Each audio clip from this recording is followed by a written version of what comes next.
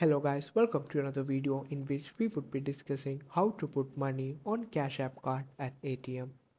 Unfortunately, as of now, you cannot directly deposit money directly onto a Cash App card at ATMs.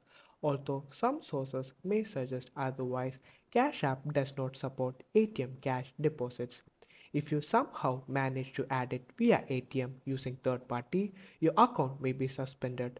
So it's better that you use and add funds at participating retailers like Walmart, Walgreens, and CVS by generating a barcode in the app and having it scanned at the store. For ATM transactions, you can only withdraw cash using your Cash App card. Thank you for watching.